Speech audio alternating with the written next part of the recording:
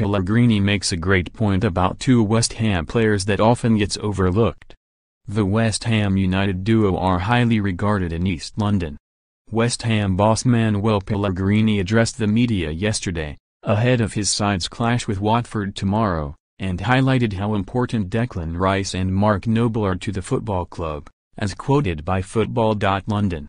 Rice began his career with Chelsea before joining the Hammers when he was just 14 years old, whilst Noble has been with the East London outfit for the entirety of his career.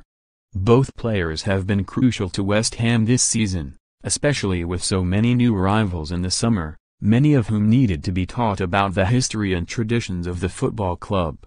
Pellegrini spoke to reporters yesterday, and suggested that the two academy products have a key role to play for West Ham, both on and off the pitch, as quoted by Football.London. Declan is doing a very good season, he is improving as a player and improving every game. Of course, players like Declan or Mark Noble who belong to this club give a different characteristic to the team. He is happy and I am happy with him.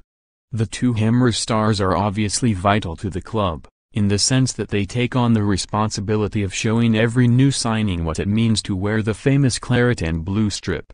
And the pair will have a key role to play for West Ham between now and the end of the season.